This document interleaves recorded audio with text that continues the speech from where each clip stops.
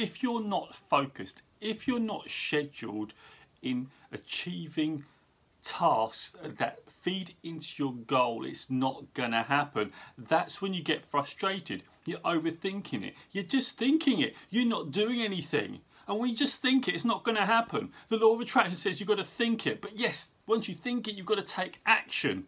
And that's how you build momentum. That's how you build your dreams. And sometimes you're going to say, how do I just get started? Just start with the smallest thing, but schedule it, plan it, make sure that you block off an hour's time and make sure you get it done at least once a day. Start off with an hour, half an hour, or even 10 minutes, but do one a day. Then you build momentum. And when you build momentum, you build more actions, and gradually it builds. And everything that you builds towards the dream. You start off big, but think big, start small. Let's go. Inspiration Nation, catch you guys later.